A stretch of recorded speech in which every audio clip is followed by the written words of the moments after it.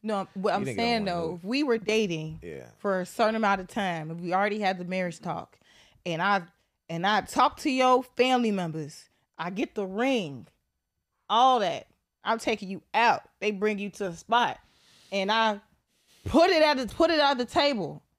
Like, I think it's a video out that someone did this, and I get down on bended knee and say, "Will you marry me?" You gotta get on 2 knees. Get the fuck.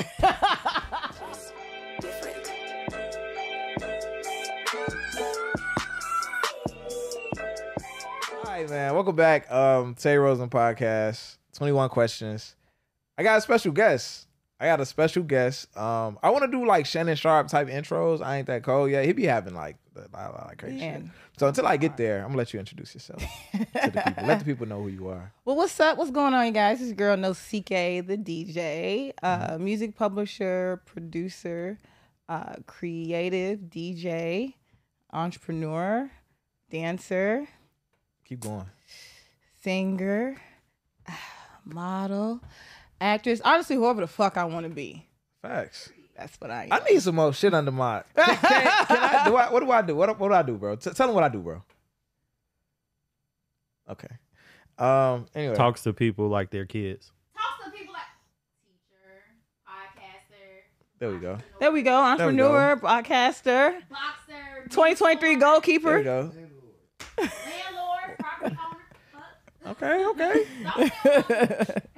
Cool. All right, man. So we back with another episode of 21 Questions, of course. And you know, in the segment 21 Questions, you got 10 questions for me. I got 10 questions for you. The board op has a question to wrap it all up. Okay. And that's how we do it. So you want to go straight into it? Okay, what are the rules? Is the rules? There's absolutely no rules, and it's very unfiltered. So it's like, all right. Can I curse? I kind of cursed in my intro, but can I curse?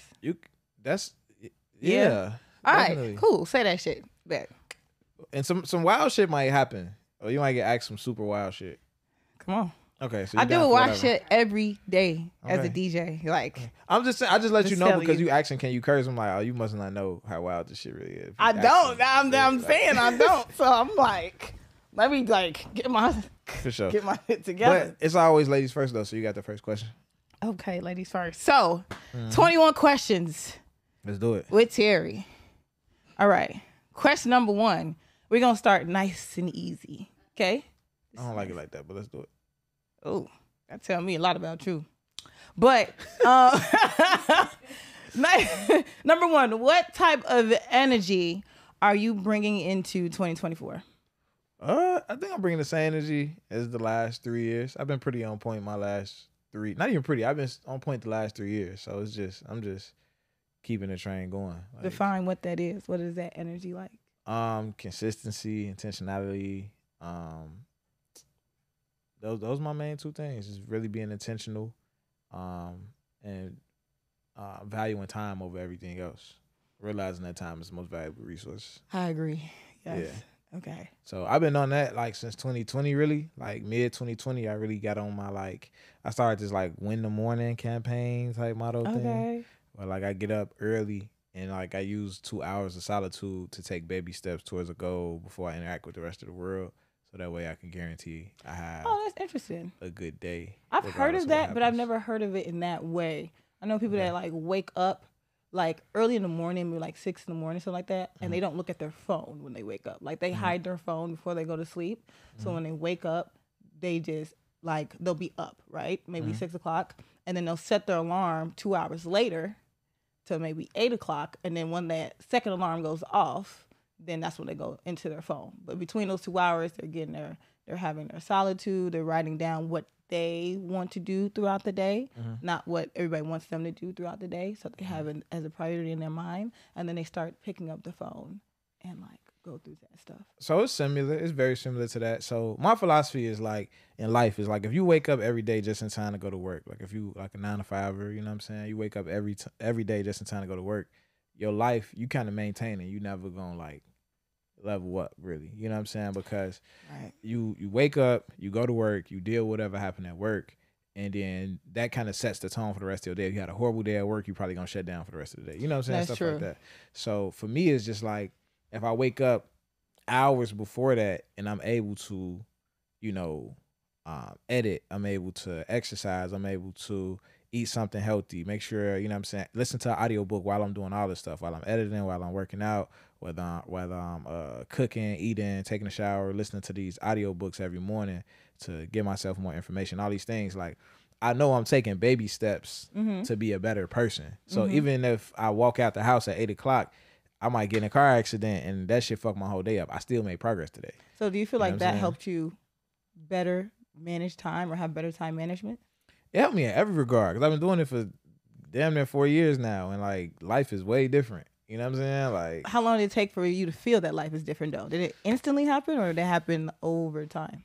it happened over, I'd say, like a year and a half. I really looked back and was like, damn, like, Okay. shit is real different. A lot of it is because of the audiobooks though. Like, a People lot of it be- is because of the Yo, audiobooks. audiobooks really I really started getting into audiobooks actually last year around July. And what I realized is it's so much it's a book, of course. It's a lot of knowledge in these audiobooks that you don't really pay attention to. And it's actually knowledge coming in from everyday life when you think about it, right? So it's like a couple of audiobooks I have that Like I what? have like my top 5 right What's now. your top 5? Okay, no order. Top 5. The Creative Act by Rick Rubin. I just started reading it. Yes. I don't like it yet. Oh, you're gonna like it. Okay. You're gonna like it. You gotta. I don't know how far you're into it, but Yeah, I'm like probably like 4 chapters in. I ain't gonna lie, I kind of turned it off after. I ain't like it. nah. I'ma get Do back it. into it, Do though. it while you're working out. Okay. That's one thing. That's one audiobook I listen to while I'm working out. So the Creative Act, Rick Rubin. If you're creative, no matter what industry you're in, as a human, we're creatives. You create the world you live in. And that's kind of like the emphasis of the book, but it just goes into detail. It kind of breaks everything down to a different, simple perspective that I can appreciate, right? Because as a DJ, you do that. Like, you running around as as an entrepreneur and a podcaster and a media personality. You running around doing all these things. Sometimes you forget to take in the world that adds to your creativity. For sure. It happens a lot. So, Creative Act, Rick Rubin. Neville Goddard, Feeling is a Secret. Okay. If you really want to understand manifestation and I'm a Christian, right? Okay. I love God. God loves me. If you really want to intertwine manifestation with the purpose God has for you in your life, Feeling is a Secret. Gotcha. It's like black and white, simple to understand. All right. Feeling a Secret. Pussy by, I think her name is Lisa. Oh, I don't remember her last name. I think her name is Lisa. But it actually talks about divine femininity. As a woman, I feel like in this day and age, we go through a lot of different things the world brings on us. And sometimes we forget to tap into our divine femininity or what it truly means to be feminine, right? It's a woman, right? Each woman has their own definition. But when it gets down to the foundation of it, that book kind of brings you back to the foundation of it, right? The 21 Laws of Leadership. Okay. That is a book I literally just started today. And I really, really, really appreciate that book. For sure. Because when you start leveling up, you start hiring employees, or you start working with team, or you just start working with people in general, it kind of teaches you how to interact as a leader, but influential as well, to where you want to make sure everybody's being built up around you and it's not just you. For sure. And I think the last one would be I think it's the Laws of Human Nature. Is that by Robert Greene? Yes. I started reading a Robert Greene book today. Is it Goals? Nah, The Art of Seduction. The Art of Seduction. Art of Seduction, I started reading and I didn't finish it. I like it. But- I'm reading the unabridged 22-hour version. Oh, okay. Like that, it's crazy though. Like it's crazy. Yeah, the Art of Seduction is good too. So yeah, and I have some more books in there that I'm reading, but Shout out to that. All right, so my first question for you, and this is I ain't even gonna ask my real first question. What is divine femininity? What is femininity to you? okay, divine femininity to me is tapping into the essence of who you are as a woman, right? the reason why I say who you are as a woman, because it's hard. You can't put a label on divine femininity. As a woman, you are a whole bunch of things. You're a creator, right? You create life, right? You're a nurturer. You're a mother, empath at heart, right? At the same time, you're a badass bitch. That's part of being a divine woman, divine femininity. I feel like sometimes when we think about feminine and we think about womanhood, when we see women who express and they fully live in their sexuality, right? We see it as like, oh, she a hoe. Oh, she fucking around. Oh, she doing this. Oh, she doing right. And, it is some hoes out here. It is. There's some hoes out here for It sure. is some hoes out here. It's a decent amount. Yeah. Decent amount of hoes. But it doesn't necessarily mean like what they have going on, they're not tapping into what they consider is their divine femininity. That's just real shit. At the same time, divine femininity is honestly also leading with your pussy. Like, as a woman, you know what your instinct, what your gut tells you. This feels good. This doesn't feel good. You know what I mean? I know a lot of women out there who may be in a situation. You may be in a meeting. You may be trying to make a big decision. And something in you is telling you, this don't feel good. This this space don't feel good. Or me being on a date with this guy, this don't feel good. I'm not leading with her in mind. Right? At the same time, as a woman, I know if she feels great, I feel great. You know what I mean? I feel seductive. I feel sexy. I feel confident. You know what I mean?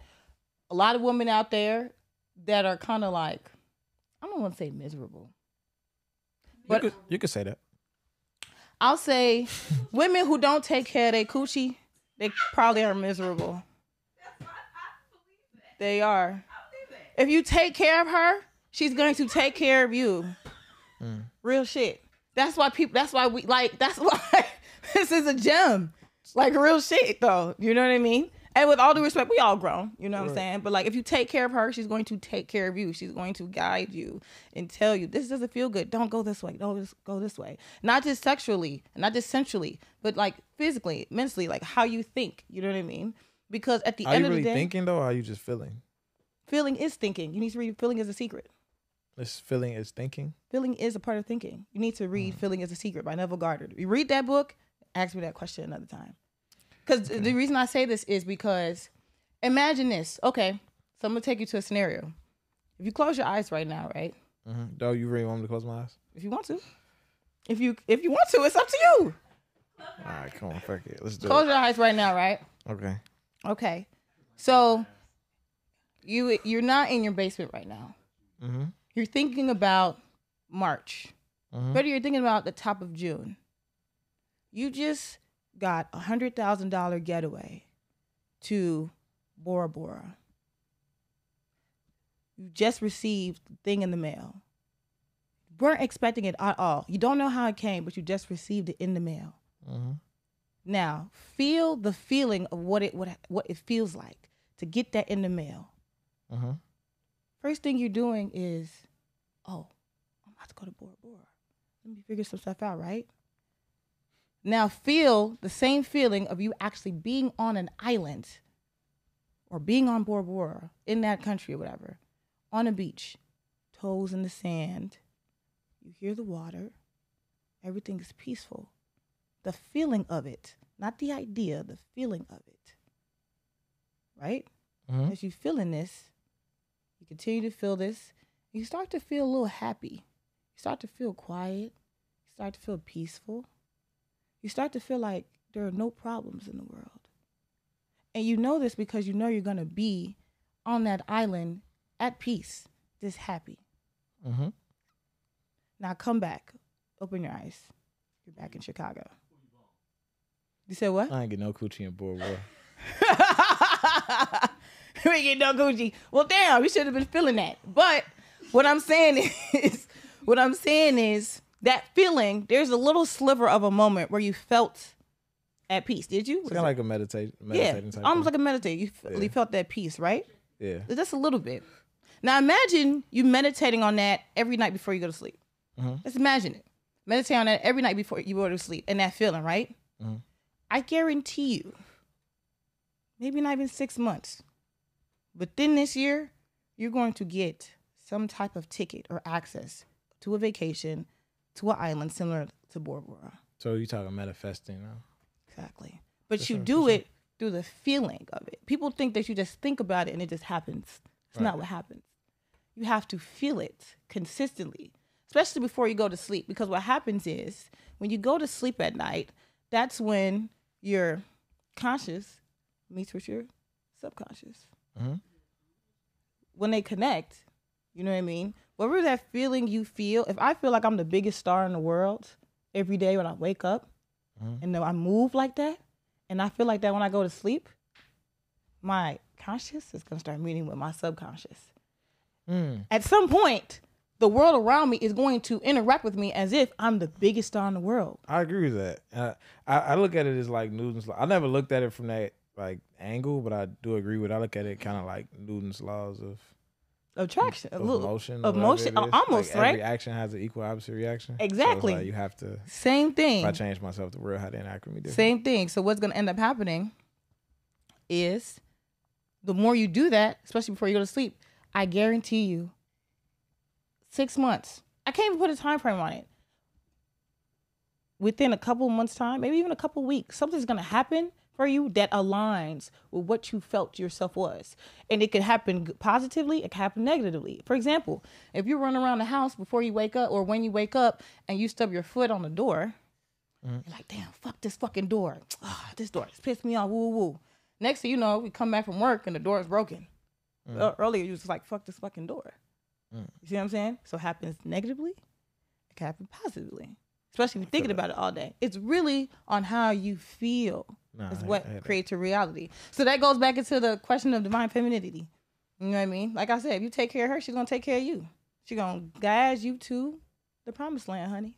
Take care of the pussy. And pussy going to take care of you. All right, your turn. We got a lot of questions. I told you we could talk. Okay, so let me see. Okay, number 2. Okay, what are you standing on in 2024? So if you're standing on business this year, what business are you standing on specifically? The main goals for 2024 are to tour 12 cities. Okay. That's really the biggest goal. That's really like all I kind of give a fuck about. I ain't gonna lie to you.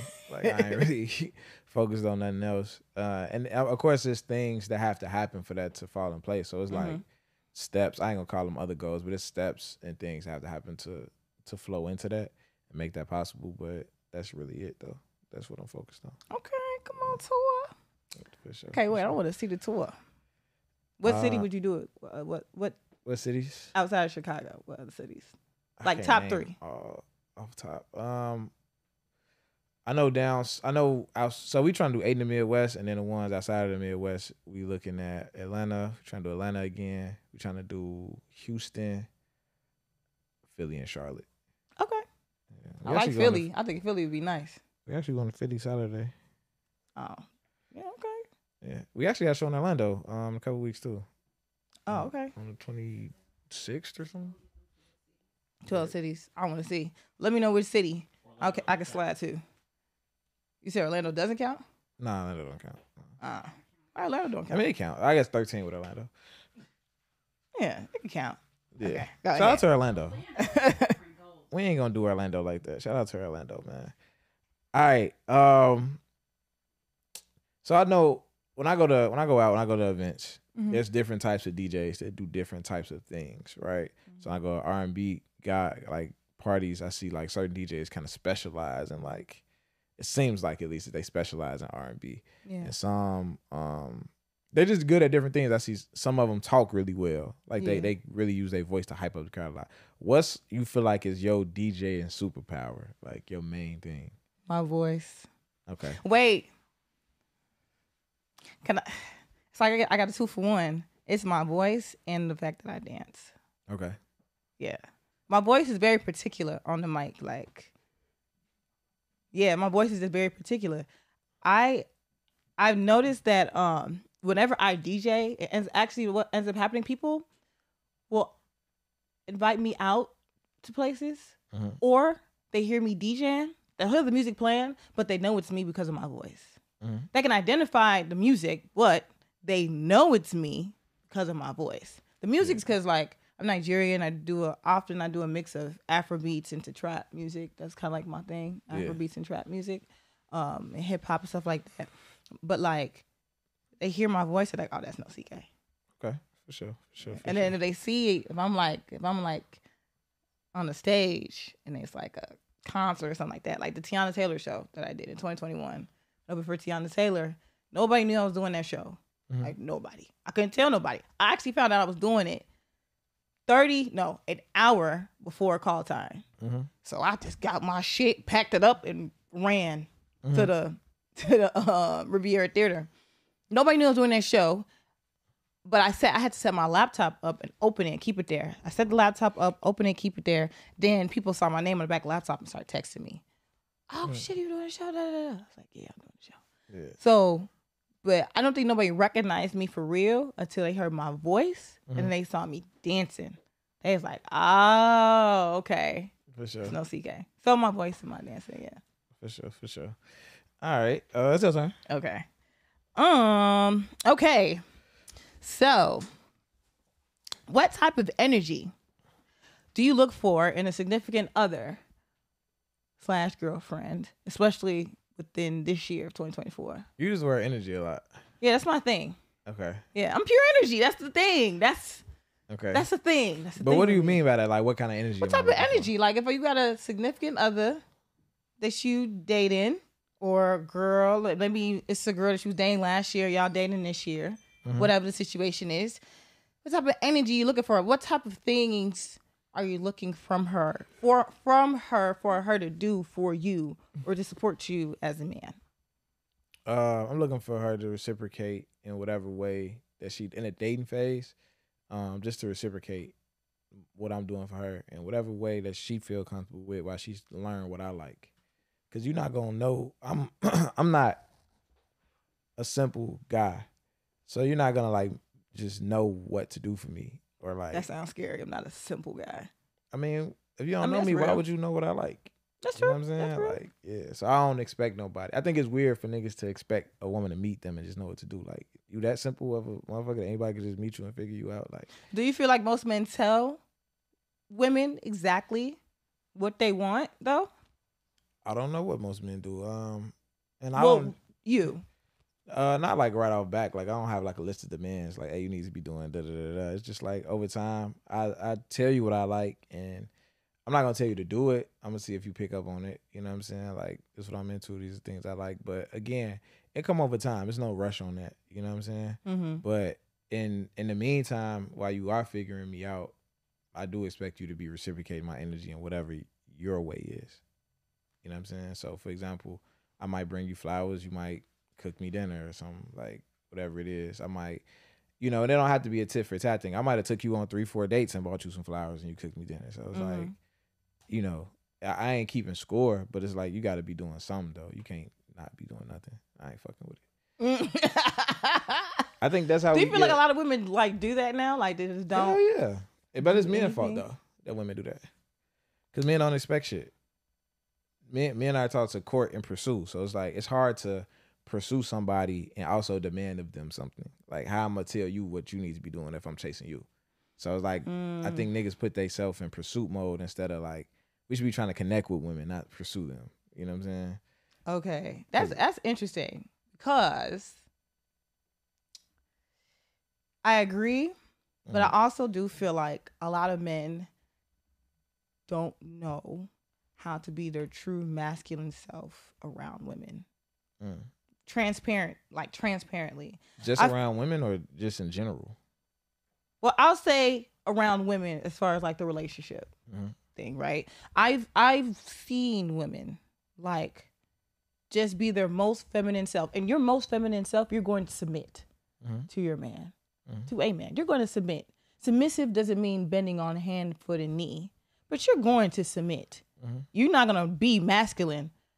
A woman is not going to be masculine, give that masculine, tough girl rah energy around other real masculine people. When I say real masculine, I'm talking about a man. Like if you see me, oh, let me move this table with you. You just looking at me like, you like, sit down. Why are you moving the table? I got this. Let me, like a real take charge alpha male type of energy. So I feel like sometimes a lot of men don't know that in order for a woman to do that, to be submissive, to respond in that way. Because when a man does that, there's no room for me to be masculine. The only thing I can do is be feminine. So as what do feminine women do? Oh, do you need anything? Are you okay? Can I get you anything? Are you hungry? Okay, I was thinking about this. I was thinking about getting this for you. Like, let me like rub your shoulders. Like, cause there's no room for me to do the masculine heavy work. Yeah. See what I'm saying? So I do believe that some men don't know that they need to be a true masculine male around women for them to be that towards them. Because if not, most women, they just want to be protected. They want to be like, they want to be them. Women don't want to be masculine. I don't care what nobody says. Women don't want to be masculine all the time. They don't care about that. They only do it because they feel like there's nobody else taking on that role around them for them, i.e., if a woman's role, in a sense, is to be feminine, meaning I am a nurturer by natural essence. I am a nurturer. You know what I mean? I do mother people, so I'm going to naturally nurture you. That's just an instinct, right? A male's, instinct is to provide and protect. See what I'm saying? I don't want to provide and protect all the time. I can, but I want a man to do his job around me and provide and protect. This so is that refreshing. I can break down and just be like, oh, okay, what do you need? Can I take this care of it for you?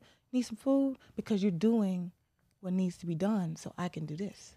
Yeah, that's refreshing to hear because I talk to a lot of women who don't feel that way. But a lot of women are hurt. Yeah. I love y'all. I love us. But absolutely. But I will say the caveat to what you're saying is that I think it's true. I think it's take more time. I don't think it's automatic with a lot of women because a lot of women have been fending for themselves for so long. It might have been since they was 14 and now they 33. Yeah. It's been damn near 20 years. So you're not just finna come around and do X, Y. It's gonna take me so long to trust that you gonna be here and continue to do this because my dad didn't do it, that my big brother did. There's so many people that were supposed to do it that I trusted to do it that didn't do it, that you coming around doing this for a couple months don't really mean shit to me. You gonna have to like be here for a minute. But the thing about it is, you know what I'm saying? Me being feminine. No, but that's what you mean. Like saying like I'm gonna wait a couple of months. But the thing about it is, what do you mean it's crazy though? Like what do you mean by that? How like you said like you saying it's crazy in a good way, but like what do you mean? It's just like putting a time frame on it. Like she's sitting and waiting. Like it's almost like she challenging him. Like let me see how long you can keep this up. That's what it sounded like. I can see how it sounds like that. I don't think it's a malicious thing though. I just think it's probably not malicious, but it could be detrimental. I don't think it's malicious. I think that, I think it's also necessary. I think the thing about it is being feminine in a relationship and being masculine in a relationship should be automatic. It shouldn't really be something that, okay, depending on how long you're gonna be around me is gonna depend on how long I do this with you. It should be very like, okay, you're courting me. Okay, let me get to know you. Okay, you're taking care of these things. I'm not talking about bills either. I'm not even talking about that. I'm talking about we're dating. You're courting me. Flowers, doors, flowers, doors, or whatever, and shit. if we fucking and we having sex or whatever, you coming over my house for dinner and I'm having a cute little date night. I cater to you. You had a long day at work because I'm getting to know you. It's still dating. You know what I mean? I'm not asking you to pay my bills or pay for these things, whatever. You know what I mean? I'm not asking you to be like, I'm not tricking off you. You know what I'm saying? And most women, if they want that, they're going to be upfront about it. The real ones, they upfront about it. They're not gonna play the tip. They're not gonna bend around the bush. You're gonna actually approach them like that because you know, like, oh, she wants some money for real. She wants shit to be taken care of. You know what I mean? And I think right now, that think about it, is a lot of. I get what you're saying, but I think on both sides, a lot of trust has been broken, Yeah. and the healing process has maybe started, but not all the way.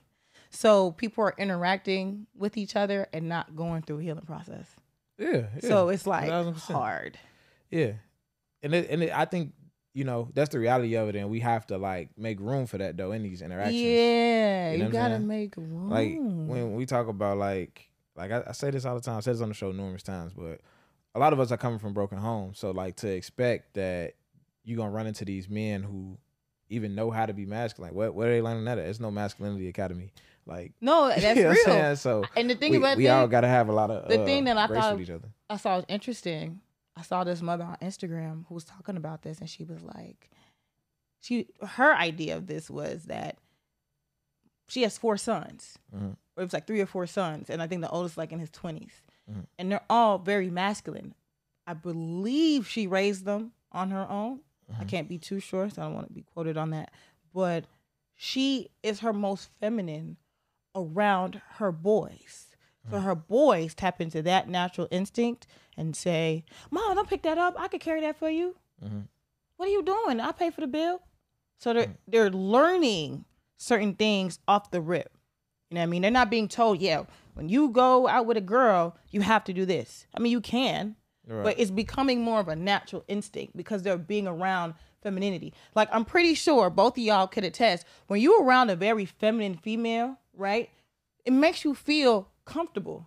You don't feel like you got to have your guard up. You don't feel like, whoa, it's too much. And I think the dope thing with that is that she's still just playing her one role. And I think a lot of single moms try to play both roles. And I think that's where because it's unfortunate because they feel like they need to. Confuse that, but absolutely. Yeah. Absolutely. I don't know. I think it's your turn. It's my turn? Questions. Let's see. What part of DJing do you like the least? That's a good question. What part of DJing do I like the least? I don't like. I don't like when people come up and ask me for song requests. For real? I feel like every DJ will say that though, right? Because I'm asking for project bitch every time. You know what? It's not even a song request. This is one of my biggest pet peeves. I'm sorry. Let's talk about it. Please, for the life of me, if you see me out DJing and you are interested in me and dating me or taking me out, don't ask me to go on no date while I'm in the middle of DJing a party. Okay. Don't do that. Please, I beg of you. Oh my God, yes. Well, that's weird. Where else they gonna catch her at? That's the thing. They don't. It's like an event. It's just like right then and there. Like it's so inconvenient. It's just the thing about it is, nigga, that's shooting your shot. Like it's just shoot your shot. That's cool. But like, shoot your shot. That's cool. But like, I have had grown men like really hit on me. Like I'm DJing. Yeah, turn up, y'all. Woo. Okay, da da da da in my ear. Yeah, so when can I take you out? Yeah, woo. I'm trying to take you out. What you trying to do? Oh yeah, they ain't waiting. What? They ain't even waiting until it's like a lull in the. Bro, they ain't got no chill. Yeah, that's kind of strong. That's strong, bro. But, you see what I'm doing here, bro. That's strong, baby. Just for real. So that's one of my pet peeves. Don't do that. But like, I think my least favorite part of DJing is probably people have whole conversations with me at the booth in the middle of me DJing. Mm-hmm. If we kicking it, we turn up and we singing and stuff together, that's different. Mm-hmm. But having a whole conversation with me while I'm DJing, I feel like any DJ would be like, bro, this is not the time right now. So yeah. For sure. It's your time. Where'd you go to college? Like, what? Where you go to college? Hey, what you trying to do after this? Bro, I don't know yet, G. I just started like 10 minutes ago. Let's figure it out. You feel me? But nah, it's so cool. Shout out to y'all. That's all love. Okay. What is one thing? This one thing. What is one thing you wish you could understand or change about the opposite sex? Understand or change? Yeah, choose one. Either understand or change. If I could change one thing about the opposite sex, I would. I ain't gonna lie. If you love us just the way we are, you can just say that. It's cool. I don't love y'all just the way y'all are. Oh, okay. But at the same time, you can't change one sex without changing the other. That's how intertwined we are. So that's the fucked up part. That's deep. Because whatever you change about women, it's gonna cause a change in men. Yeah. Okay. Okay. What about understand? Was one thing you wish you could understand? I wish I could understand. Probably understand women's full range of emotions, because we never really see it. Like y'all show us like the tip of the iceberg, and we be feeling like that'd be a lot, but it'd be like way more than that though. You know what I'm saying? I think, you know what's crazy? That's true. I never even thought about it like that. That's true, but it's not intentional. No, I don't think it is. It's never intentional. I think it's guarded, because if I do something to hurt you, you're gonna be guarded. I think you being vulnerable. Well, you are being vulnerable to an extent, because you're showing me all this. Like, let's say I cheat on you, right? You'll show me that you angry. You'll show me that you sad. You'll show me that you feel betrayed. You'll show me all these things. You might not show me that your self-worth is down there gone and you don't even know if you look good no more, or you comparing me to the girl that you comparing yourself to the girl you. You're not gonna show me that part. But if I knew that, I might never do this shit again. Nice. like I feel like if men knew how fucked up the shit that we do to y'all is, we might. I'm gonna say might. It's some niggas that's really sick out of it, but I feel like the first time I had a conversation, it was years after the shit happened. But the first time I had a conversation with a woman, she really told me like how shit really went for her, like how her whole self-image was fucked up. It was just like, damn, that's strong. That's deep, because I remember. Well, I know when I date people, I try to be very transparent as possible. I didn't learn how to be vulnerable until a month ago. Are you sure you got the lesson now back? Like, did you just read the study guide, or did you pass the test already? I feel like you just guessed. I think I was just going pressing C all the way down. I didn't really learn I didn't learn what vulnerability. Okay, let me be clear. I didn't learn what empathy versus sympathy meant until a month ago. And I was talking to a male friend of mine that I was really, really close with. And, you know, he was sharing some things about his personal life that, you know, I was trying to understand. And I, you know, this is my homie. So, you know, we go back and I'm talking. Yeah. And I'm thinking I'm being encouraged. So I'm like, oh, yeah, you know, you got it. That's not what he wanted to hear. Right. And I couldn't understand why we was getting into it. You know what I mean? In like an interesting way. It was like, I think I'm being empathetic and I'm cheering you on. I'm trying to be positive, because as a woman, you're being solution based, right? So you was kind of being the guy in the situation. Yes, and he was kind of being the girl.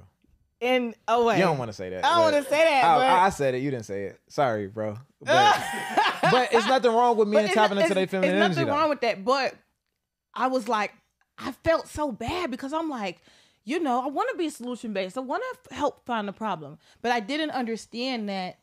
The important thing to realize about sympathy versus empathy is sympathy.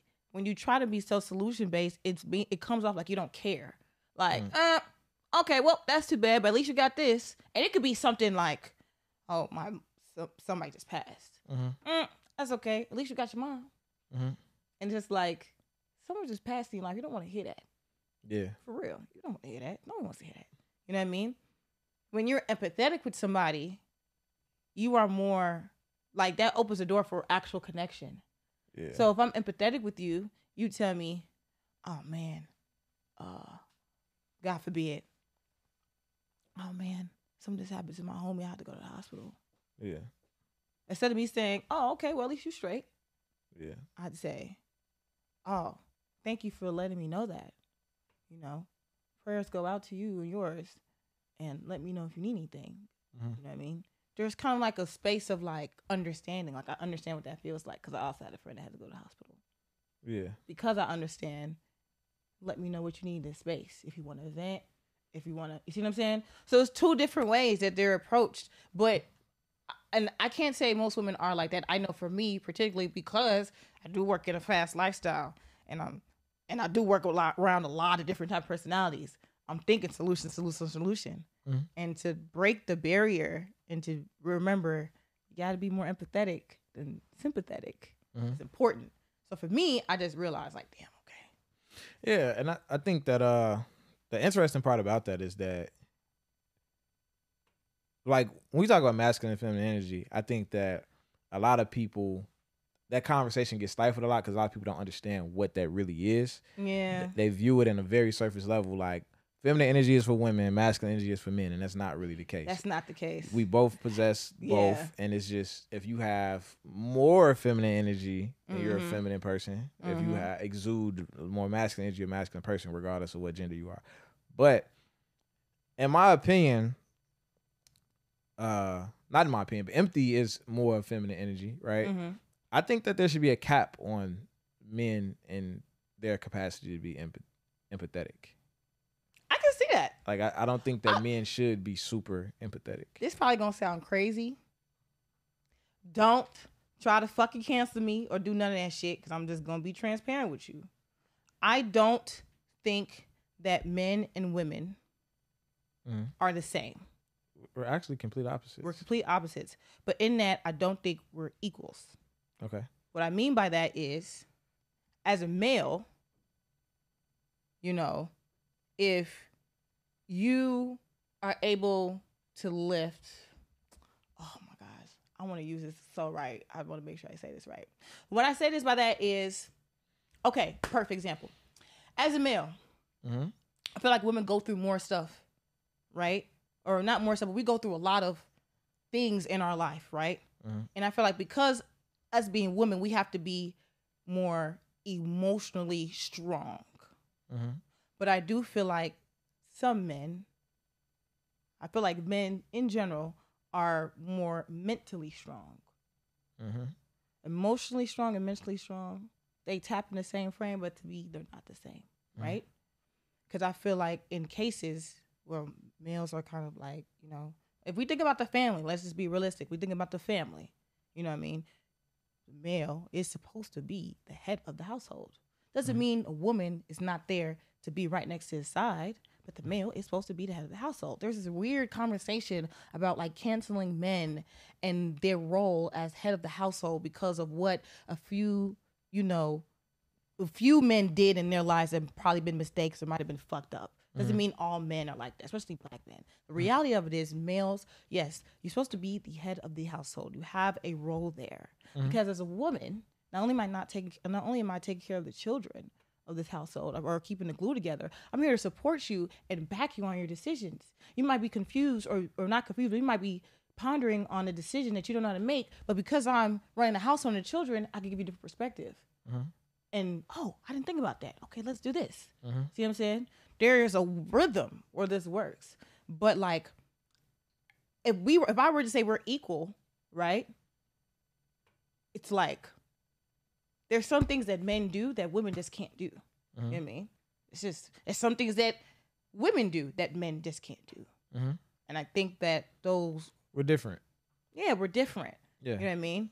And I kind of get sick and tired of like seeing the whole like black male slander.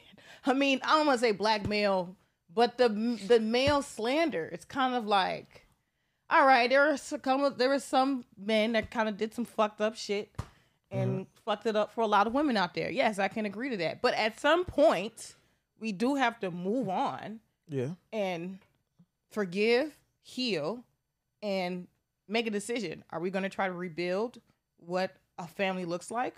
Or we're going to keep living in this generational thing of trauma, hurt, your kids going through it, trauma, hurt, and their kids going through it, trauma, hurt, oh, fuck you. At some point, we got to like, all right, move on. I agree. Yeah. Whose turn is it? I don't know. I told you, look, baby, when I get to talking, I can get to talking. Whose turn is it, TJ? Is it your turn? And then my turn. Okay. So, okay, boom, bada boom. Okay. What's one secret about the industry that you work in that you wish people knew? A secret about podcasting I wish people knew? about the industry. So it's podcasting, media, personality that you wish people knew. I wish you gave me this one in advance. I don't know. A secret. Let me just. That you go through. Like, let me see. You a 2023 goalkeeper. Mm, What's a secret that you wish people knew? it's hard to keep teams together, and I understand why now. Like for a lot of different reasons. A lot of times we see Dipset fall apart and Rockefeller fall apart and all these things, or like this person like, oh, I got this nigga left me behind. He ain't a real nigga, and all this other shit. And now in the position I'm in, where like we're like building a team and trying to move forward and stuff like that, I begin to understand a lot more how things fall apart. You know what I'm saying? And I think a lot of it is, for example, we started podcasting, right? And we decided to build a team. And people wanted to help. There's people around who was genuine. You know what I'm saying? They wanted to help. And with them being genuine and wanting to help, it's like, okay, is this a business to you or is this a hobby? And some people be like, oh, it's a hobby for me. Like this I'm not getting paid off this. I just genuinely like being around. I like helping. Okay, cool. So we start moving forward, and then we start having success, and then it's like, okay, well, this is really turning into a business and something that can be way bigger and benefit all of us and our kids and everything. Yeah. And it's like, okay, well, now it's serious, but you ain't really signed up for that. So it's like, but you've been here from the beginning, and you might not even know how to be serious. So it's like crazy. I'll get that though. Now what do you do? Because now if everybody not being serious, then this shit not gonna work. But so do I leave this person behind that been here from the beginning because they don't know how to like take this shit to the next level, or do you know what I'm saying? What do you do? That's tough. Yeah, that is tough. And that's how a lot of shit fall apart. And then it's a friendship level with things and appreciation of like, damn, this person was here this person ain't have to do what they did. They helped out on some genuine shit. But it's like now we trying to get here, and it's like, but at the same time, when you run a marathon, you don't get the medal unless you finish. Like you can run 20 miles. Like, what do it you was do? 26. Like, I mean, as a business person, as a leader, you kind of have to keep moving forward with or without, but you don't want to. And that's the hard part. So you might have somebody around that's like, oh yeah, well shit, I hold the camera, fuck it. Yeah. I travel with you, hold the camera. I'll go here with you, hold the camera, And it's like, damn, this love, nigga. Like this nigga really like not asking for nothing. Like really just want to be here, just want to help. With me. But then when shit get bigger, it's like, bro, we need niggas to do more than hold cameras around this bitch now. Like we need you to learn how to do something. So you got to either be all in or just like it's because I'm gonna have to pay. Either you gonna have to learn to do this, I'm gonna have to pay another nigga to do it. And if I'm paying that nigga to do it, I don't need you to do it at all. Like because I'm paying him, and he know how to do. But would you just end up paying the current person more? No, I'm saying that person got to be willing to learn though. I'm not like okay. Now we don't need niggas to hold cameras. We need niggas to edit shit. We need niggas to do this, to do that. So if I gotta pay a nigga to do that, what are you here for? Now you just here. Now you outdated. But it's like, but at the same time, it's like you my mans and you was holding that camera for 2 years and then asked for shit. You ain't lying. So it's like, what do you do? You know what I'm saying? You ain't lying. That's a fucked up situation to be in. It's hard because I hate to say it like this, but the reality of it is essentially, this is how you know people's intentions for being around. Some people are really, really good support systems, and other people are great building blocks. Just because they're your support system doesn't necessarily mean they're a good building block. They can support you from the sidelines as you run the race. Yeah, keep going. You need water? Boom. You need a fan? Boom. Great. Yeah. But it doesn't necessarily mean they'll be there from the beginning, training you for that marathon, building you up to get to that finish line. Yeah. I think sometimes when we have people that we truly, that's in it for us, ride or die, they want to help, they build, they work, we kind of get lost in the sauce a little bit. And we like, oh, man. All right, cool. They fucking with us. All right, bet. It's good. We about to go up and then deals. You start noticing big deals coming in. And we got this project, woo woo. And then we start to see it's almost like they lose interest a little bit. It's almost like not that they don't care, but it's like the excitement isn't there no more. A little bit. So then you start to think like, were you here? Like, what was your intention for here? Because one thing I started realizing when you building with teams and working with teams is that if the person is there for a real intention that is almost actually selfish to them, that actually may be a better benefit than having someone who's like a friend that supports you. Yeah. Because they want it more. Yeah. You know what I mean? If I'm working on Terry Roseland's show about to get a deal with ABC7, late nights, and before we were just great on YouTube. We were just doing good on YouTube. Now we're becoming these big YouTube stars. Now it gets broadcasted to be on ABC in LA, late night show. But I start to realize as it grows, damn, I think I want my own stuff. Yeah. I think there might not be a place for me in that version of Terry Roseland's show. Yeah.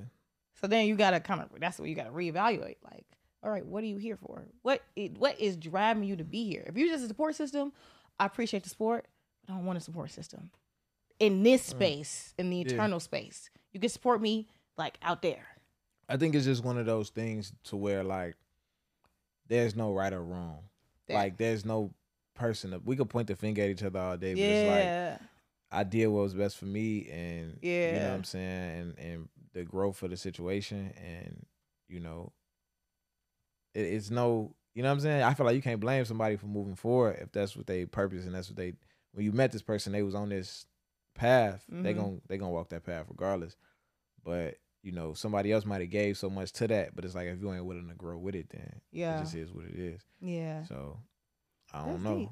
That's a tough one though. I know two dudes who they kind of had a disagreement. They was doing business, but you know, one was bigger than the other and had things going on. So his homie ended up like started to help him and shit. So like 5 years went by and I witnessed them arguing, and he was like, man, you bogus as hell. I feel like for the last 5 years you've been using me. And his homie was like, nigga, it's been 5 years. Why haven't you been using me too? Like he basically told him like, that's real. Like he basically told him like, why you not trying to benefit off me as well? Like I'm here. Like you've been like, helping nigga, me. Like, why you ain't? Oh, bro, I'm trying to do this too. You ain't took no opportunity at all. Because you know some people are just scared of hearing no. Some people are just scared of hearing the word no. They in their mind they thinking, he not gonna do it. I ain't even gonna bring it up because he just gonna be about himself. Yeah. And I think people get negative. It's a lot of words out there that people get negative emotions behind it. Like if you use the word using me, it's negative when it's not. It can be negative. It could be very negative, but it also can be positive. Like it's like what you said, like you working with somebody and you have a selfish reason for being here. You're not being selfish or you're not being, you know, shady or nothing like that, but you're here for a purpose. You're here for yourself to benefit in some type of way. Because that's when people are gonna work hard as hell. Yeah, you actually gonna work hard as hell. You trying to get it. You trying to get to it. You have a real reason. Doesn't mean you're a selfish person, but you have a selfish reason for being here that doesn't necessarily harm me. It's really just more of like me being here does not only benefit you, but it benefits me. I'm a priority, right? And I'm still gonna do what I need to do for you. But like that's like me working on a label. Yeah, it benefits me to be here, but I'm benefiting you too. Because of what I'm delivering here. Yeah, it gotta be mutual. Yeah, it gotta be mutual. It's a story of Rich Paul, LeBron agent. Oh yeah. That's kind of like how his story is. Yep. He started off just like getting LeBron outfits and shit. And at one point he came to LeBron like, hey, I don't want shit, but those agents and advisors that you got, every time you go to a meeting, just let me sit in on them. Boom. Like, let me sit in on them. Let me figure that part out. Let me use that. I'm doing all this for you. You need anything? You need me to run to the store? You need me to go do this and that? I'll go do that. But let me sit in on the meetings. Cool. And now that nigga the biggest agent. he learned about everything. The bigger plan. Because everybody. He had a selfish when you go into any business with anybody, in the back of your mind, it's business. Love is love. You do things to love. You do things with transparency. You do things with God in mind. I really live by that. Do things with God in mind. Do things in love. But in business, there are no friends in business. That's the purest way to do it because there's no hard feelings. There's nothing personal. I don't feel like, oh, I can't do a deal with you because woo woo. You know, we could handle the business first, and then we could be friends. On the back end, that's cool. Later, maybe moving around, yeah, whatever. But when you start doing that, and it's like you start getting personal attached, you start getting your personal feelings attached, and then you start almost slacking yourself out into thinking things that aren't necessarily true because you didn't take the actual business moves to do A, B, C, D, and E. For sure. Sure. Business not a easy thing to do all the time too, especially in the creative space. I low key hate doing business, to be honest. Is it creative? I think most creatives hate doing business. It's not fun. Yeah, it go against like how my brain works. Yeah. Let me see. Oh, as a DJ, do niggas who you date trip over you being in the club all the time? Oh my God. Yeah. They do? Okay, crazy, so oh Jesus. I'm about to all right, let's do this. So Get on his ass. no. So, you know what's so funny? As of recently, I've only dated people who work in the music industry, who like understand music industry. So whether that's I've dated a DJ before, I've dated a songwriter, right? I've dated an artist before. I've dated talent. I've dated all different types of like people who just work in the industry who get it, right? And I don't think it's me being in the club that's the issue. The issue is the other niggas that's in the club. And you see a pretty girl, she look cute, doing her thing, talking her shit on the mic, woo woo. And when I put on a show, I put on a show. So I'm talking with my eyes. I'm like talking to you. I'm putting on a show. I'm dancing. I'm doing what it is. Right. And people who find that attractive, they'll come to the booth and they hang around the booth. They'll just hang around the booth because, you know, it's always cool to hang around the booth with the DJ. It's always, you know, that thing. And I think that aspect is what blows people up dated in the past to be like, what the fuck? Who the fuck is this in the booth with you? You know what I'm saying? Like, what's going on? I'm like, dating as a DJ is like, it's not the easiest thing in the world. It's kind of like dating an artist almost, because it's really, you have to really understand. It's like a trust thing. It's a trust thing, and then like people that I date, if I have a gig and we're dating and you're free, I'm gonna tell you to come to the gig with me. I'm gonna invite you. Hey, you want to come? Slide. Like, come into my world and see that. I actually like when my significant other or someone that I'm dating comes to gigs with me. I do.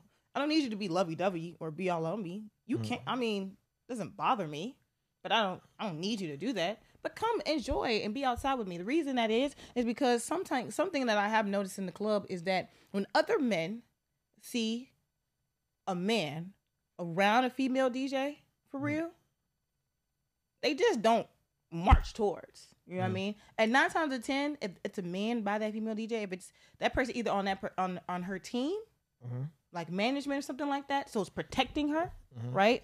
Or it's probably dating her, right? Or it's a good friend. And usually what happens is, like, that person that's there with the female DJ, especially if it's a male, they're looking like, what the fuck? What's going on? You know this? You know him? Like, it's a thing, right? So now, men, when they see it, they kind of like, oh, shit, all right. Let me not run up to the booth and, like, try to be all on her. I don't know. That might be her man. That might be her best. You don't know. So you start second guessing. It's when she's by herself and there's nobody there. It's like, oh, it feels like, oh, free range. Like, all right, bet. Ooh. Yeah. So I feel like it's not me that they have the issue with. It's them that they have the issue with. For sure. So that's what it be. Understood. But you know, yeah, it's so funny. Damn, I've never dated nobody that's not in the music industry. I don't know if that's a bad thing or a good thing. You wasn't a teenager once? People usually date people who they work with. Teachers date teachers and shit. Right. That's okay. So I don't feel bad because you know, I used to hear that, like, if you're in one industry, you should date people in other. so you can like People see just make different. shit up. Like, That's what I heard, but I just can't relate. I can't. I mean, I don't think there's nothing wrong with dating somebody in a different industry, but it's like, what? I don't think there's nothing wrong with it, but it could be my comfort zone. I think it's a comfortability with dating somebody who works in the same industry as me because you get it. Now, I'm not dating you because I need something from you. Let's be clear. I don't need shit from nobody but God. Excuse my language. I don't need nothing but nobody from God, right? So I'm not dating you because I need something from you, but I do think there's an understanding there when we are dating in the same industry. Or like just in the entertainment world, you get it. Like, oh, she's working late night. Okay, she's at the club. For sure. You know what I mean? But I do believe that trust is harder to build for DJs in relationship because you are in these clubs and you aren't there. You can't see what's going on. It's like hard for what we talked podcasters about. too. Yeah. They think I fuck every girl that I'm sitting across from. Well, we not fucking. So. Or on shows. Or on For shows anybody and that's shit. dating Terry, we are not fucking. So there you go. But I could get that because it's like you're a host. It's just like, you know, when you become the big personality and you're on NBC or, you know, doing whatever late night show that is and, you know, doing your thing, it's the same thing. You know, it's an idea. But people don't realize that like as entertainers, we have to put on a character. Yeah, you do. Like you put on a show, you put on a character. Like, Well, I don't put on a character, but I do. in think hindsight, that... we do. I don't think I do. We do. I don't think I do. We do. And I think, Baby, we do. I think that's what I like about podcasting the most is that I was having this conversation with a woman, Mm-hmm. and it'd be weird when I meet women who listen to my podcast or date women who listen to my podcast. They know so much about me already, so I try Okay. to tell them like the experience I had, and they be like, "Yeah, I know." Like, yeah, that time that you broke your ankle in third grade, like, yeah, like I remember that. Like, I remember you talked about that, like episode 73. Like, I remember that. Okay. So it's kind of like weird because it's kind of like they already kind of like enamored with me. Yeah, they know so much about me, and I know nothing about. So it's like very one sided of us getting to know each other because you know all this shit already.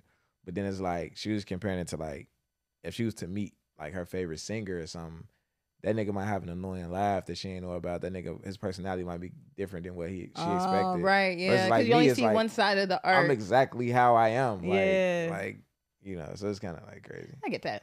All right. Well, I get that. Okay, from that, yes. I feel like when a DJ, like when I DJ, you get Nosike. You get Yeah. pure energy. Right now, I like pure energy. You ever had like an energy drink deal? that's what I'm manifesting. I'm trying to get me. That's not, like it just makes sense. That's the thing. It makes sense, right? It's makes sense. Brandon will get you far, baby.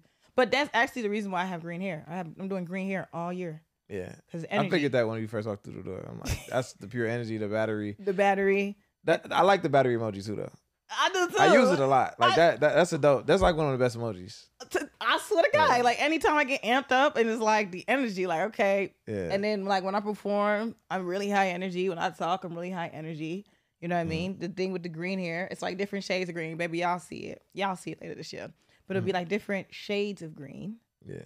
Because energy comes in different forms. Mhm. So you have seductive energy, you got pure hype energy, you got cool energy, you got hype energy, you even got emotional energy. You know what I mean? It's a little angry, and it's different types of energy, but energy is energy. So we'll get more into that the next year. Like, yeah, this is fire, but I appreciate it. Energy deal. I'll do an energy drink. It won't be Red Bull though. No, let me not say that. Fuck Red Bull. But I don't know. It'll be, you know what? I'm vegan now, so I would like to see a vegan energy drink. Okay. Respectfully. Don't look like that. Oh, okay. I was gonna say, you know, like I would like to see that. Okay, so see, now we're getting deep because we've been talking.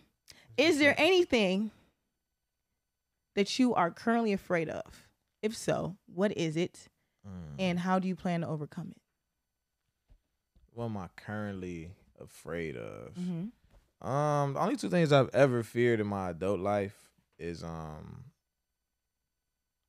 death and getting old, which is crazy because it's like it's either one or other. So you can't be one or scared of other? both. Like you're either gonna die or get old. Well, Like, you I remember die and get old. I used to. Well, yeah, you're gonna do both. Well, you don't have to do both. You're definitely gonna die, but you don't have to get old. But I remember when I was only scared of getting old. My big cousin used to always be like, "Well, there's only one alternative to getting old. Like, you gotta die." Like, you know what I'm saying? Like, so it's like That's there's nothing to be scared of. crazy. It's only one off. I never heard that. Shout out to your shout out to your your man's.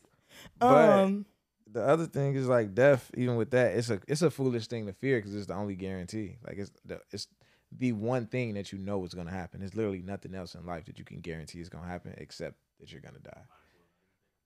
You know, the thing about it is, no, go ahead.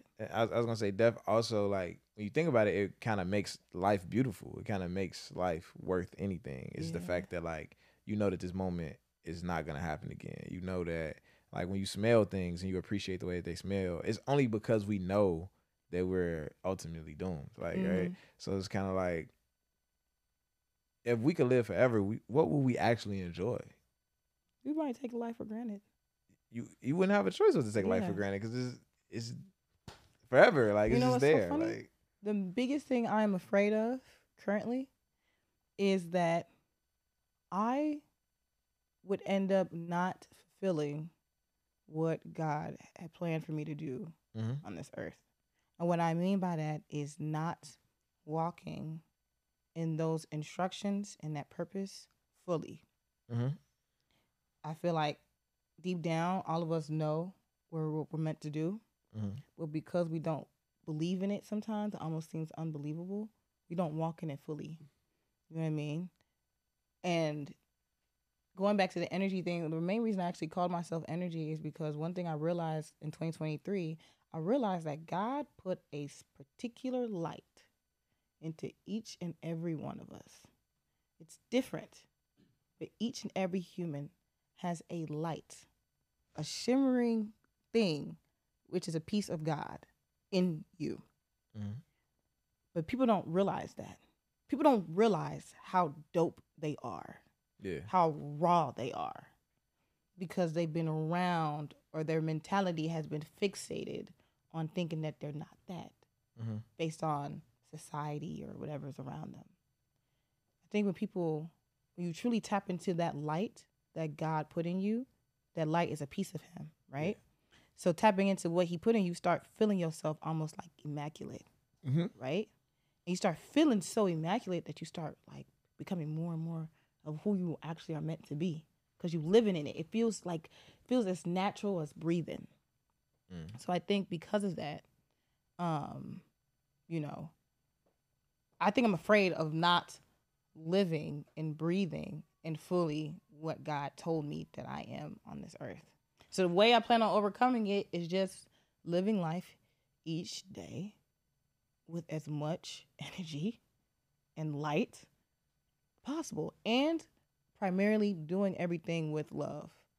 I feel like people kind of forget that is an important part. Do things with love because you love it. Yeah, and it's crazy because I feel like I've overcome my fear of death, and I think it's because of what you said. Like I think like if I died today, there's nothing more I could have done. Right? And I say that because like taking into account, like I used to think taking into account all the things that went wrong in life and be like, damn, I could have been doing this younger. Like I took a 4-year gap between high school and college. All this shit went wrong. And when I really think about it, it's like if I went to college at 17, I would have never graduated. Like just looking at who I was at that age. And I look at, you know, all the things that I once felt like I wasted my time doing, it all kind of got me ready to do this. Like the things that I went through, I wouldn't have like all the bad shit I went through give me the perspective to actually have the conversations I have in front of a camera. Like, no, I remember when I was here with one of the other shows you did here, I was like, oh, Terry got a lot of insight. Yeah, so I think that like I don't want to die, but at the same time, like they say on your deathbed, you either gonna say I wish I had or I'm glad I did. I don't think I would have any like I wish I had. Like I think I would be cool with it. You'd be cool. So like you would be able to wake up or go to sleep and say, well, if this was the last night, you would wake up. God forbid, this is the last night. You'd wake up and be like, all right, this is it. You'd be content and happy with what you accomplished. Of course, you want more. I think that my funeral for like if I died at 70, it might be way more people there just because of where I know I'm headed. But I think that the things that people have to say will be the same now in 50 years from now. That's You know what I'm saying? Okay. As far as like, I think everybody who know me know what I want out of life, and they know that I'm doing everything I can to get it, including my sons. So that's all that kind of matter. Oh, I love that. It's your turn. Ow. All right. Let's see. How do you feel about women shooting a shot at men? I did it. Yeah. Yeah. I think it's nothing wrong with that. Okay. I really don't. I feel like if you like what you see and you want it, go get it. It's different ways to shoot your shot too. You know what I'm saying? I could be transparent, be like, yo, I want you. What do you want to do? Or what do you want to do?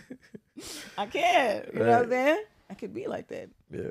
I can maybe like be real cute, be like, oh, well, you know, I'm going to Jamaica and I got an extra ticket and I want you to come. Mm-hmm. Right? I could do that. It's a hell of a shot. It's a nice shot. That's half court. That's court. Right? Yeah. Right. And if you're saying, yeah, it is what it is. Or, I could play the cat and mouse game with you, flirtatious, and see if you're gonna do it. But regardless, I feel like women actually shoot their shot in different ways all the time. I think it's just, knowing the type of woman that's in front of you, recognizing is she one of those, or she's gonna be like, oh yeah, the signals. Yeah, the signals. I think the signals be the hardest thing for men to probably figure.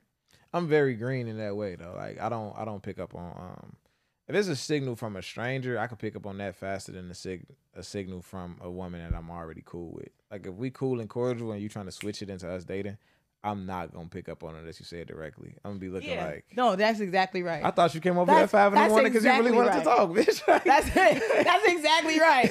That's exactly right. I know somebody that I did that with somebody. You've actually done that a few times. I legit had an ex that I was with for years, like come to my house like 2-3 days in a row and sit and talk to me till like 3 in the morning and shit like that.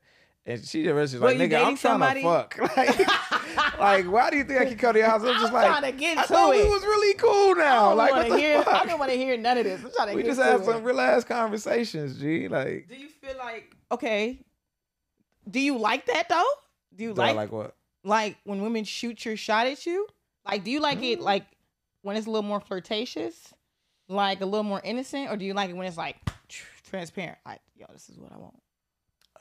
If I'm attracted to you, I don't give a fuck how you get it done. Like, I don't care how you do it. If I'm not attracted to you, I also don't care how you do it. So I was like, yeah, I don't mind either way. It's cool. Would you let a woman propose to you? I think women propose to men all the time, but in that subtle way, like we talked about. If you ask me, like, are we gonna get married? Do you plan on marrying me? Like, can we get married? Like, you just proposed. No, what I'm saying though, if we were dating for a certain amount of time, if we already had the marriage talk, and I talk to your family members, I get the ring, all that. I'm taking you out. They bring you to a spot, and I put it on the table. I think it's a video out that someone did this, and I get down on bended knee and say, "Will you marry me?" You gotta get on 2 knees. Get the fuck. But if as like, would you say? And this is somebody you love, so you do want to marry them, right? Would you say yes, or would your masculinity be like, nah, I ain't gonna like? I'm not finna see my girl. If I want to marry her, I'm not finna see her on a knee with a ring and say no. That's fucking crazy. Like she's already like, I ain't gonna say humiliate us. She's already humbled herself enough today. Mm-hmm. Like saying no is fucking insane. Like so, I feel like. What if you didn't want to marry her though? Yeah, it's just a bad. What if it was like relationship over? So you would say no? If I didn't want to marry her, I'm not. Maybe I would still say yes just to save her the embarrassment if there's people around. If I didn't want to do it and I saw it coming, I would like try to catch her before she got on one knee, like, hey, baby, like, don't do that. Like, no, you tripping. That's my job. What is he doing? I was Because gonna take some care of women that. feel like they don't want to wait on the man to decide when it's the time. When they Yeah. feel like it's time, it's time. I just feel Some like women. So. women don't know how to like. A lot of women don't know how to switch power dynamics once they shoot they shot, propose, whatever the case may be. A lot of Okay, women don't yeah. know how to like, because they feel like they don't want to be the person that's pursuing a man. But it's very easy for them to switch the power dynamic back. Like it's like I don't know. I don't know how women lost their seductive capability. I guess it's getting away from that divine feminine that you talked about. That's but exactly what I'm talking women about. are like really bad right now at keeping the ball in their court, kind of controlling things on the emotional playing field. Like I just really believe what it is that a lot of women are hurt. A lot of women are healing or have gone through their healing process. yeah. They forgave, but they haven't forgotten. And a piece of that, it's like when you scratch yourself when you were a kid, you scratch yourself, right? Maybe you didn't put the Neosporin and the first aid kit on it, so you have a scar. So it's healed, and you forget about it as you get older. But every time you look down, oh, it's that scar there from when I scratched myself. So I think that, like, it's the aspect of, like, I forgive it, but maybe I haven't forgotten all the way and healed all the way to go back to that. Maybe I forgot what that feels like to be divinely feminine, to tap into that. And I think that's, like, Facts. what does it. So, I agree. I don't know how many questions we got left. I feel like. Whose turn is it? Is it my turn? I got 3 pieces. Is it my turn? Okay. We're gonna make this one easy. Would you choose $500,000 or sit down with any artist in the world of your choosing? $500,000. Do you feel like it's when people do that thing? Do you feel like it's no what's the word I'm looking for? You feel like it's pointless when people do that? Like sitting down with an artist or or someone that someone that influences them. I think it depends on where they are. Because if you have zero financial literacy or financially literate people around you, then maybe you do need to take that conversation and not fuck up $500,000. Maybe you need to go on an adventure of fucking up $500,000. I think it depends on the individual. So I don't judge or blame nobody for whatever they choose. But yeah, like I even heard Jay-Z on the interview say like, nigga, I would tell y'all niggas to take the bread. Yeah. Like, you know what I'm saying? And I always say like, but time is also one of them time is more valuable than money. You know, like you can have somebody like what's more beneficial, right? Let's say Warren Buffett donates $500 million in Chicago public schools versus Warren Buffett goes to a particular black urban high school and sit with each kid one at a time and give them investment tips. That's they true. Might use later, like. What's more impactful? Individual child more? Like that $500 million, yeah, we're gonna have some nice schools, some nice ass computers. We still gonna be wild as hell in this bitch. We still gonna tear all this shit up. Like, you know what I'm saying? Like, so I think time is more important, you know what I'm saying? Than donating them big ass checks and shit. But like I say, it depends on the individual, you know. But me, I'm taking the bread. I'm straight. Like, I don't want to talk to y'all niggas. Like, that's real shit. Yeah. I can't. I definitely take the money. Yeah. I definitely take the money, but you know what I would do? I would take the money, and if I was able get access to a particular talent, I would take that talent to dinner and have the conversation. If it was one artist that I could, if I had to choose any artist to sit down with and like pick their brain about shit, it'd probably be Nipsey Hussle because of what I'm doing right now. Before I was doing what I'm doing right now, it would be Kanye West. Kanye West. Yeah. Yeah. I actually would probably. I would do Angela Bassett. I feel like she's just a woman of wisdom that has really went through. She's been in the industry for so long. She's been in the entertainment industry for so long. And I feel like as a woman in the industry, to see those people who have like been on top and lasted for so long, that like you could kind of tell she's like someone that like would give good insight. You know, sure. I'd probably do her. For sure. Okay, it's your turn. All right, let's see. It's prank call time. So this is what you're gonna do. You gonna call the nigga that you talk to right now. Hell, And you're what? You're gonna explain to him that he's not hitting it right. And you're gonna have him on speakerphone. We're gonna get his reaction. Oh my God, no! You said just down for whatever. That's crazy. Oh my God. Yeah. I gotta do this for real. You're a great communicator, right? Let him down easy. I'm sweating. I hope it's not true. I'm sweating. It's But if it not is true, this would be a beneficial conversation. But the thing about it is, I'm trying to make this make sense because, like, the thing about it is, I'm not really fucking nobody right now. Okay, Stop fucking. the last a nigga. long time ago. This is the last nigga then. What? You could just be like, hey, look, I just wanted you to know. I was thinking back to what we had going on, and I just kind of wanted to be transparent and straightforward with you about how I felt about it. I got a better idea. You What? ain't had none in a while. You want some from him, but you just need to let him know that he need to do a better job this time. I like it. What kind of shit is this? Oh my God, I'm sweating. Who do I call is the question. Damn, bitch, who do I call, bitch? Who you gonna call? Damn. Are you asking your pussy right now? Yes. Who You we talking- calling? You talking to your pussy right now? It's Oh crazy. my God, I wasn't prepared for this. Damn, you should. You know what? I got this. Can we come back to this? I gotta think. Who am I gonna call? We got time. We really don't. We but got. That's what I'm saying. We don't got time. We can end it on a high note.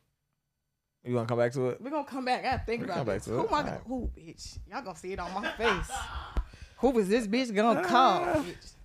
Damn. All right, Who am I let's do gonna this. call? Name 3 things that you're leaving in 2023. Like the lady stepping up the stairs. Leaving. We ain't see that this year. I ain't see none of Yeah. that this year. We We gotta leave- bring that back. We leaving that shit in 2023. That can stay there. Every time somebody bring that up, they still stand on that first step. They ain't going nowhere. Okay. I'm leaving fear. I'm leaving rejection. Okay, let me rephrase that. I'm leaving fear of being my full self. I'm leaving. Rejection sounded crazy. You Yeah, taking rejection. shit. That Yeah. man, you ain't get what I was saying. All right. Oh, my God. I'm still thinking about the prank call shit, so you gotta chill on me. I'm leaving fear of being my full self. I'm leaving rejecting who I'm meant to be. Sometimes you know who you're meant to be, but you reject it because you, again, scared. And I'm leaving behind trying to control everything. My life isn't mine. My life is God's. Everything I have to this point, God put it here. I did not do it myself. Okay. So me trying to control it to the T makes no sense at all. It's not gonna work. Every time that I try to do that, everything just go down the drain. Yeah. So those 3 things: fear, rejection of who I'm meant to be, and trying to control everything because God has control. That's it. I'm gonna name 2 things I want to leave in 2023. Okay. Number 1, the passport bros. I feel like the passport bros need to be left in 2023 because you had to fly across the globe to get some pussy. How do you really feel about yourself? I think that. That's what you meant. I was like, what the fuck is the passport bros? Okay. Yeah, I feel like y'all niggas had to fly. Them niggas be hating women the most, but it's like, nigga, you had to fly across the globe to Are you get some talking about the pussy. dudes that like fly women out? No. 'Cause I'm trying to It's understand. a group of niggas who they don't have success with black women, so they go fly to other places to sleep with women in other countries like Colombia, Dominican Republic, and things like that. But they try to encourage other men to do it too, and it's like a movement. Like, we the passport. We fuck these black women. We out here with these submissive Asian women out in Thailand and Bangkok and shit like that. And my thing is, like, you had to fly across the globe to get some pussy from a prostitute because you didn't have enough game to fuck a girl you grew up with.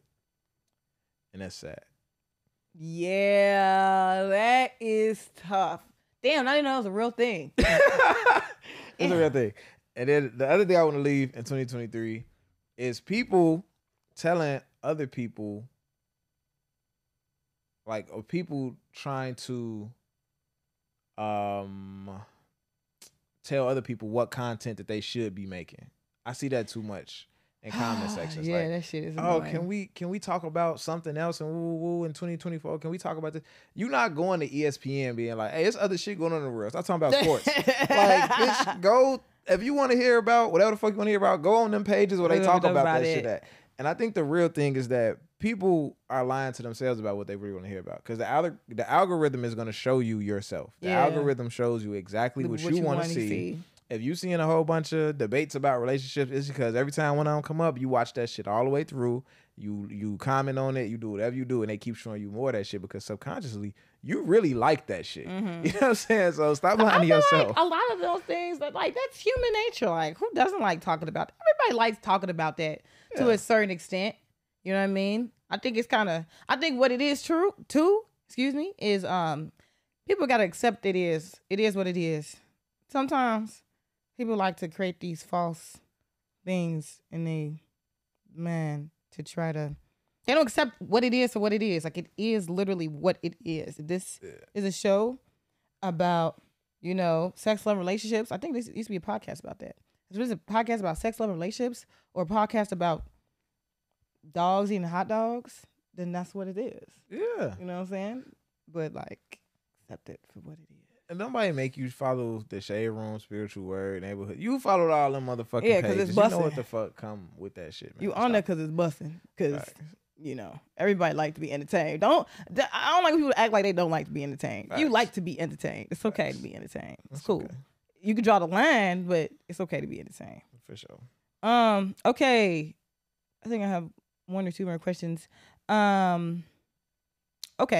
Do you think in order to be successful, you have to sacrifice some sort of morality? For example, Cat Williams, we was talking about his interview with Shay Shay, and he was talking about how Ludacris, in order for him, how he got his, his deal, stuff like Fast and Furious, he went to whatever Illuminati meeting, whatever they did, and they told him to sacrifice something. I can't remember everything in detail, but they told him to do something for it in order for him to get the money and to be seen as this big star, right? Mm-hmm. Would you sacrifice your morality to be one of the biggest in the world? No.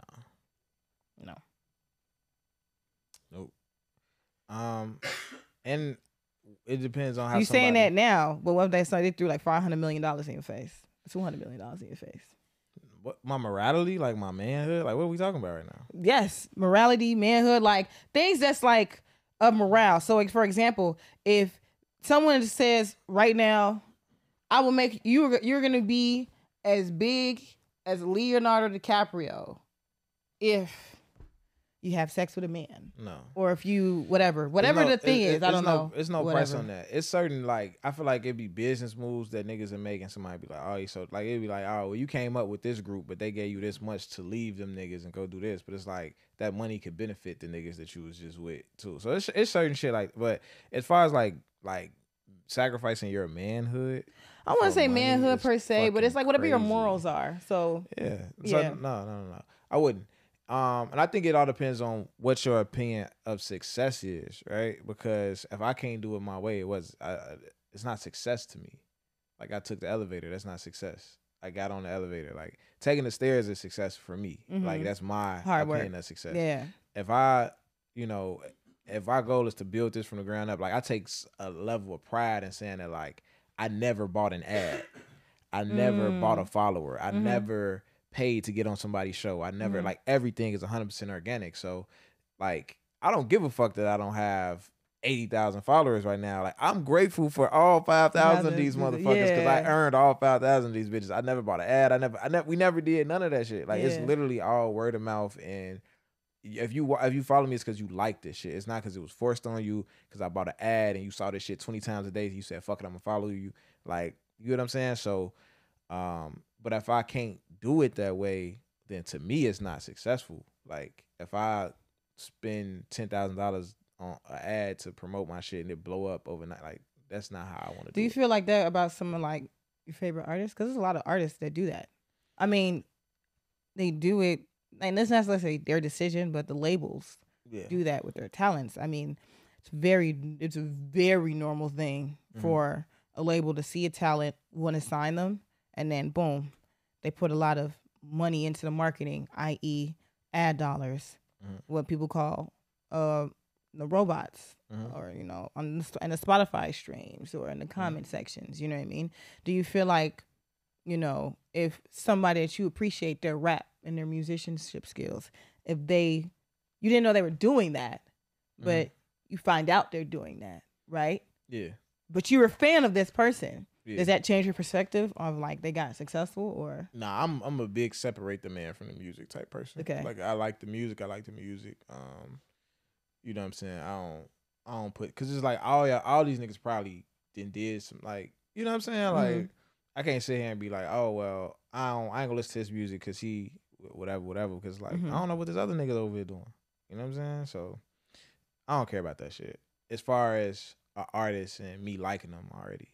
Now, if he on here, like how niggas be saying they independent and then we find out they not, I think that should happen to RP Dolph. I think that happened to Dolph. Like, it be shit like that to where it's like, I'm looking at you different because you were saying that, and that was part of your brand and part of the shit that you talking about in your music is about being independent and building shit from the ground up, and we find out you lying about all this shit, that would make me look at you different. But if you ain't saying that, and it's just, niggas, you got a machine behind you, it is what it is. The music cool.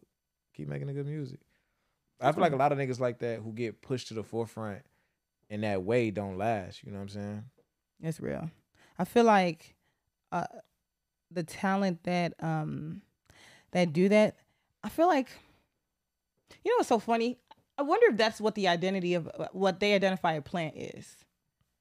Like, you know what I mean? Because sometimes you ever feel like people's music gets just from out the blue, gets like pushed onto you, but you kind of like don't know where it came from. You just see everybody singing it, so you're like, oh shit, why don't I know this song? Because everybody's singing it.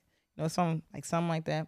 I feel like there is talent out there that I think is beautiful talent. You know what I mean? I've worked with different songwriters, producers. One time I was grateful enough to work with Empire. I was grateful enough to work with Empire, but I was really more grateful enough to work with Shizzy, who at the time was Davido's producer. And together we were able to put a record together for Fireboy, DML, who was signed under Empire, along with Happy at Empire. Shout out Happy. And as a team, we got a hit record. And next thing we know, Ed Sheeran's on the record, and it's a Billboard record. Tell them the record, because the record is a great record. I love the record. So the record that I worked on along with my boy Shizzy, Magic Fingers, aka is Peru, featuring Ed Sheeran by Fireboy DML. The original came out in 2021, April-ish 2021, and then the remix officially came out Christmas of 2021. And I never told anybody. I mean, I have the paperwork, everything to prove the contract and stuff like that, but I actually didn't want anybody to know that I did. You feel like they was gonna rob you? No. No, okay, so the reason why I didn't want to say nothing to nobody was because at the time, I really, really wanted to focus on DJing. I really want people to know me as, oh, she's a dope DJ. I've been doing music publishing since 2018, at least. That's when I graduated out of college. So 2018, right? I've been doing music publishing since then. And around the same time I did music publishing was the same time I started DJing. So like 6 years. Okay. So you have those different things. You have there are different elements of the song. Producer, songwriter, even the engineer can make a difference between a hit song and a regular song. Location by Khalid. Excuse me, I'm saying his name wrong. The emphasis on his voice was actually the engineer. It was a piece of the engineer. The engineer actually got a credit for the record. Most engineers don't get credit. The engineer got credit because he was able to alter his voice in a way that elevated the song, right? So with Peru, I was more of the Map, somebody from Empire, somebody that worked with my boy Happy at Empire that introduced us. His name was Quayshawn Carter. He knew that I was an Afrobeat DJ and was asking, hey, do you know any producers? I was actually, you know what? I'm actually doing publishing right now for one producer. His name is Shizzy. We put it together and we have. Overall, I'm extremely grateful to God for the opportunity because I learned how hit records are made. Yeah. I learned like the pieces of the record, how it works. I also learned like what it means to actually like do something because you love it and how to stand on your shit. Because when you're working with labels, you have to stand on your shit. Your eyes watering so bad right now that when it's time to cut this show, I'm gonna cut this one clip and put it at the beginning so niggas could be like, damn, what the fuck? She on this motherfucker crying. What did he do? Oh my God. I wasn't crying. Nah, that's so funny. That was that water. I was like, I breathed in, brought out. It's okay. I'm a real bitch. You can see a real bitch cry. It's cool. Congratulations to the both of you being goalkeepers. Being goalkeeper awardist. Is that what it's for? Yeah. Mm-hmm. When you see stuff like that, or you kind of get light shined on you for your achievements and what you have going on, do you feel any pressure, or do you feel like now you got to come even harder, or does it just it's just a regular day at the office, like you was going you was gonna do your thing anyway? I don't feel no pressure. I don't feel no pressure. I kind of feel like the marathon continues. In the words of Nipsey, like you just keep going. It feels good to be recognized, right, and to be appreciated, because that's something that when you're working hard and you keep going, you realize that like you're working so fast, you don't get to stop and smell the roses for yourself sometimes. So for someone to give you the roses, say, hey, you should smell these. Oh, shit, okay. Yeah. Great. It's a nice feeling. For sure. I definitely feel like it actually is kind of like a checkpoint. So you hit the bar, boom, you're here. So now you know that by this time next year, you can't be at the same place. You need to be higher. So the ball continues, but now you know, okay, it's time to go harder. Now it's time to push. Like it was already time to push before, but now people are seeing you right here. So now it's like, all right, keep going. But now you got to push it up, because this time next year, you can't be here still. You need to be like up here, wherever you plan on being. If I'm back here, the same place I was next year, then I didn't do my job as a goalkeeper. I should never got that award. That's an interesting way to look at it. Yeah. Like, as a podcaster, as a DJ, we have fun with, our fans and supporters and all that stuff, or we connect with the community, but we actually have a responsibility to the art and the craft that we do. Yeah. And I think that people don't realize the amount of responsibility. Like, it's a lot of girls that want to be DJs, and I love it. I think that's dope. I appreciate it, right? Get into the space. But we have a big responsibility, not only to ourselves, but to the culture. You know what I'm saying?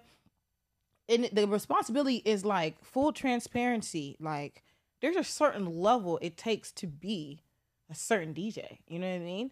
And I'm not talking about quality of DJing. I'm talking about you have to be fearless. You got to be willing to take risks and do things that everybody else isn't doing. Like your show, you take risks. Because clearly, I couldn't have nobody I was going to call. Fuck y'all. But honestly, baby, this is my little black book. I can't really do that. You didn't want that nigga voice. Nah, y'all. Yeah, that's really what it is. I don't want that nigga voice. I ain't going to put him out like that. You know what I'm saying? But, like, we got to get the little voice alternator thing. Yeah. There we go. I would do it like that. But at any rate, we have undercover cop shit from First 48. Hell yeah. I swear to God, I could just, but we have a certain responsibility. You know what I mean? You do. You have a great platform here where you're advancing. People feel comfortable on this show. Quality of the studio. It's not like no rinky-dink setup. Not to say people have rinky-dink setups, but you know what I'm saying? It's a quality. It's an essence. You know what I mean? There's a way that you do these things, and now the level's being brought up. People are looking at you to look at you at the standard because you're being recognized. Yeah. People are looking at things that I do as a standard or a way to do things. So now it's time to take it up a notch, because there's going to be another Terry Roseland. There's going to be another girl who's like Nosike. It can't be you, but they're going to see you. They're going to be inspired by you. They're going to start doing similar things. So you have to keep the bar raising up. That's how the culture keeps raising up. Yeah. It only stays mediocre and irrelevant where everybody's just kind of like, just doing it, just do it. Just, you know? Yeah. And they don't really look at the responsibility of the culture, which is like transparency, what we're doing here, build a community, what we're doing here, accepting people for who they are, what we're doing here. Mhm. What else? In the music culture, you know what I mean? Music culture is quality. Quality, what we doing here. Music culture, what we doing like with the music. You know, good skill set, good technique. You know what I mean? I'm not just a DJ that just talk shit on the mic and just plays push buttons. Yeah. Actually put on a show. Actually For sure. entertain. So I think it's important for me to show that so that other DJs, when they see, damn, they see Nosike, they like, damn, Nosike, she is a true entertainer. And that's why she's one of the best. Absolutely. Absolutely. For me, I like recognition. You know what I'm saying? It feels good for somebody to recognize you. I think that it's funny. I just had a conversation with somebody who was talking about like social media and attention and stuff. And it was like, well, everybody on social media wants some type of attention because why else would you post something for the whole world to see? I was explaining to him like it's a difference between like attention and recognition. Like attention is look at me, and recognition is like look what I've done. Like, you know what I'm saying? So like I appreciate recognition. I don't really have the same outlook as far as like, you know, growth or as far as like reaching different levels. Like my whole focus is like on the actual audience, which is interesting. You know what I'm saying? Like the recognition I get in the DMs from somebody saying like, hey, this, like I needed to hear this, like this really meant something to me, or when we go out to New York and there's people flying in from different places to meet us and like, hey, like this shit really like I listened to like every episode. This shit got me through this. It got me through that. I got in therapy. I did this. You know what I'm saying? Like so many niggas reach out to me like, bro, I got in therapy because of this episode. Like that's the shit that like if I could keep doing that, like I mean the goalkeeper stuff is great. You know what I'm saying? That's dope on the media level or whatever like that. But like it's really the audience, like you know what I'm saying? Because it's really serving a purpose, and that's the shit that like really keep the engine running. Is that like it's somebody who kind of count on it? You know what I'm saying? So I fuck with that. I fuck with that. Yeah. For sure. Okay, goalkeeper. For sure. All y'all niggas that be in the comments talking shit like, why don't you talk about something other than sex? It's like, nigga, we be having real conversations. Fuck y'all niggas. Real deep conversations. Yeah. And prank calls. You know what? Next time y'all do that with me, y'all gonna have to tell me in advance so at least I can have somebody in my mind. Or give me another call to do. Give me options. I might have to find another call for you next time. Yeah, give me options. That was a good one though. That was a good one. I did not know he was gonna go there. I was like, damn. A good one. And I was like, I don't even have this person's number no more. And I could do it to a random, like one of my homies, but like, I don't know if it would work. I'm gonna put it on somebody else and see. I'm gonna get somebody with that one sooner or later. No, you're gonna get somebody with that one that's gonna be good. I kind of wanted to do it, but I couldn't think of nobody. But let the people know where to find you at. All right. So, like I said, my name is Nosike, the DJ. And you can find me as Nosike Energy on Instagram at NOSIKENRG. Also follow me on X, same thing. Go to my website, NOSIKENRG.com. And just stay tuned. I got a lot of interesting stuff coming up this year. I can tell you really do business for real because you call Twitter X. I've never heard nobody call it X. Bro, you know what's crazy? I had to think about it. I was about to say Twitter, but I was like, oh, it's not Twitter anymore. It's X. Yeah, it's still Twitter.com, which is weird. It's still Twitter.com because it's Twitter. Like okay, nigga, make a tweet. Why did you change the name, nigga? Like, why did you change the name? I think he just was mad. He was just mad. Yeah, ass nigga. He was just mad, and mad niggas do crazy shit. Mad niggas do crazy ass shit. Mad niggas do crazy shit. Yeah, for sure. That's why niggas gotta stay calm. But to my people, right now we in Orlando 2 weekends from now. So if you in Orlando, you listening right now, make sure you come check us out. We'll be performing at Podfest. Also teaching some classes at Podfest too. So Make sure y'all check that out. Get them the dates. It's also the 5-year anniversary of FC Network. Y'all probably can't see that, but FC Network, and we celebrating that in Orlando at Podfest because it's the 10-year anniversary of Podfest. So if you in Orlando, come out, fuck with us, man. We'll be in Philly this weekend. So if you in Philly, I'll be at the Wallow and Charlemagne conference, and I'll also be recording a bunch of shows. So if you fuck with me, you in Philly, man, hit me up. Slide. Give them the actual dates. The dates for Philly. And for Philly and Orlando. For Philly, the date is what's Saturday, the 13th, January 13th. For Orlando, we'll be in Orlando January 25th through the 28th for that whole weekend. We out there kicking it and all that, and we all getting matching tattoos. Don't ask me what we getting. They can get hearts on their hands like this. You know, you get the hearts and stuff on your hand with your homie and stuff, like your best friend. You ain't never seen that? Niggas doing that? Niggas is doing that. We ain't them type of niggas.